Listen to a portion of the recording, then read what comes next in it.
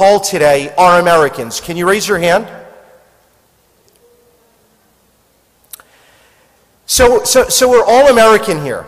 We're all American. And one of the things, this is a panel on Islamophobia and protecting our rights and our religion.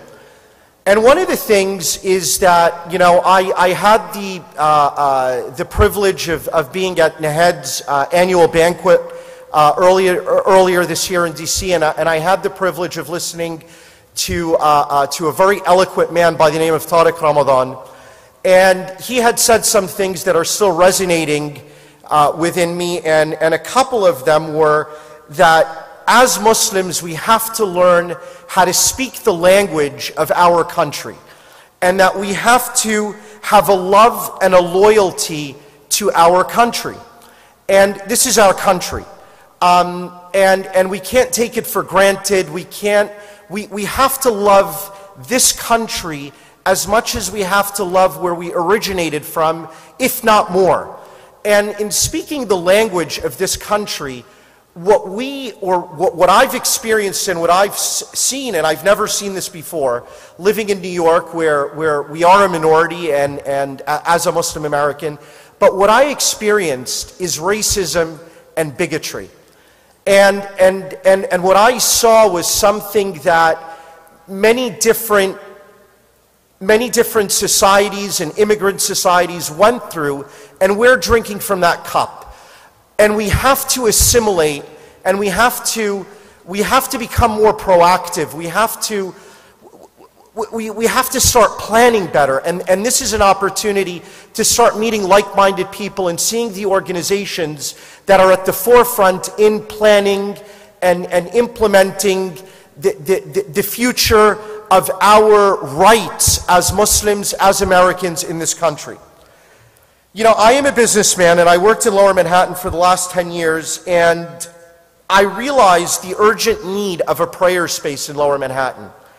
And my partners and I at Soho Properties, I have a commercial real estate investment firm, wanted to give back to our community through our resources and our experience in providing first a masjid, a place where we would have a facility, and I have to be honest, a lot of our masajid today, the ones that I've seen in New York and in my neighborhoods, I'm disappointed because it almost seems like I walk into a third world country. And it's not the environment. My wife is a convert to Islam.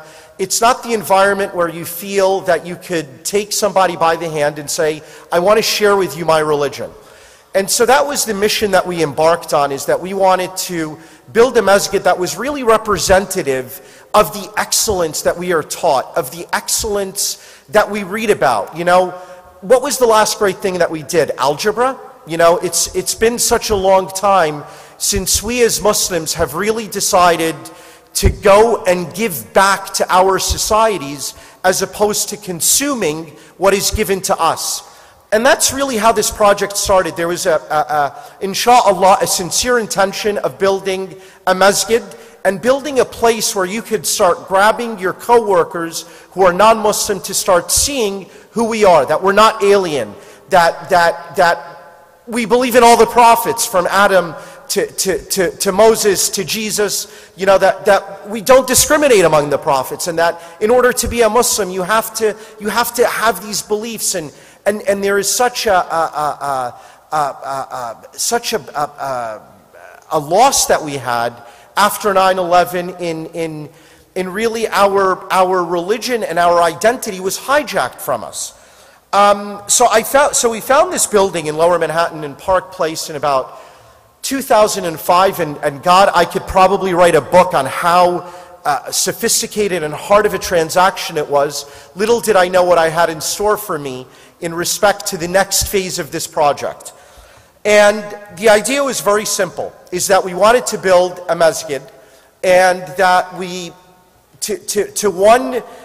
serve the Muslim community that is huge. I mean, several thousand people are praying in Lower Manhattan, and the facilities, people are praying on the streets, in stairwells, and the facilities were not commensurate with the number of people that were praying. So that was the original intention, and we bought this parcel of real estate, and we saw that we have an interesting opportunity here, because this was going to be big enough where we could do something more than just building a masjid, but we could also build really an Islamic community center that would be ours, that would be a place where we could give back to society based on the foundation of the Quran and the Sunnah of the Prophet ﷺ, and going back and looking and sharing with people a venue, a place where it's excellent. Just like we're in an excellent venue here, we wanted to be able to provide a venue that we owned, and inshallah in 5 or 6 years from now, we'll be able to host one of these venues at Park 51, inshallah. And the purpose of that is that we wanted to go back, and we saw an opportunity. You know, the real estate market was flat, and what we did is we went out and we met with all the local elected officials. I mean, we bought the buildings in July of last year, and the first person that we met with was Congressman Anthony Weiner, who gave us the, Congressman Anthony is a Zionist. He's a very active congressman in Lower Manhattan.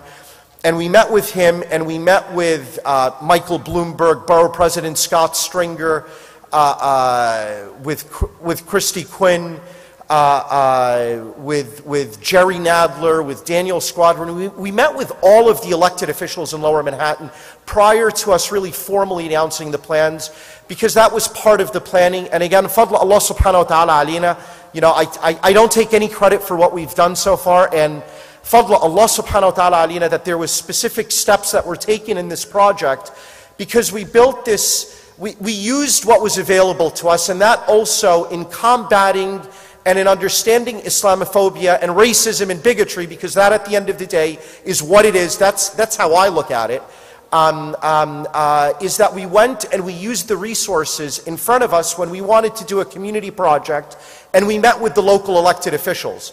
And that's a responsibility that each and every one of you in this hall today has. Go out and find out who your local elected officials are. We have an opportunity to control our destiny as Americans. We elect these people. We're taxpayers. Every paycheck that you get or every dollar that you earn, you're paying a tax on it. And this country was founded on no taxation without representation. Are you being represented? Are you being represented in your local districts, in your cities, in your counties, in your states? And you have a responsibility to go out there and find out who these individuals are that are serving you, because that is what makes this the greatest country in the world, is that our politicians serve us, but we have to know how to work the system.